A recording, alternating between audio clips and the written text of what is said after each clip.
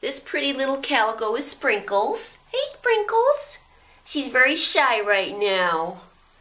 Yeah, she's just a little scared. All her brothers and sisters were adopted. And she's the last one. She's probably about 10 weeks old. You got another cat in here, Monet, to kind of loosen her up. Hey, little girl.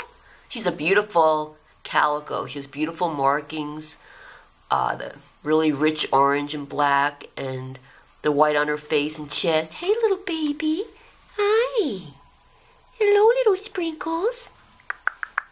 Hi, little baby girl. Don't be scared. So she is a little shy.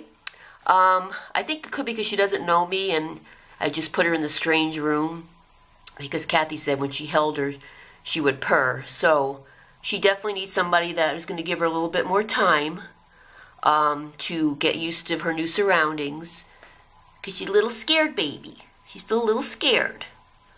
So we need somebody patient to adopt her. Everybody wants a calico kitten, but she is a little special as is. She is a little bit shyer than most.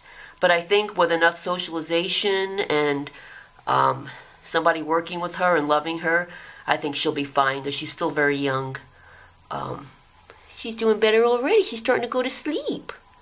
Yeah, she's starting to get sleepy. Yeah. And this guy's up for adoption too. That's Bojingles. That's Bojingles. Where are you going?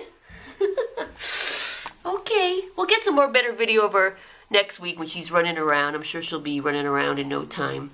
But I just wanted you to kind of get a look at her other than just a photograph and just see how cute she is. She's a cute little tiny baby. Thanks for watching. Aw. Bye-bye.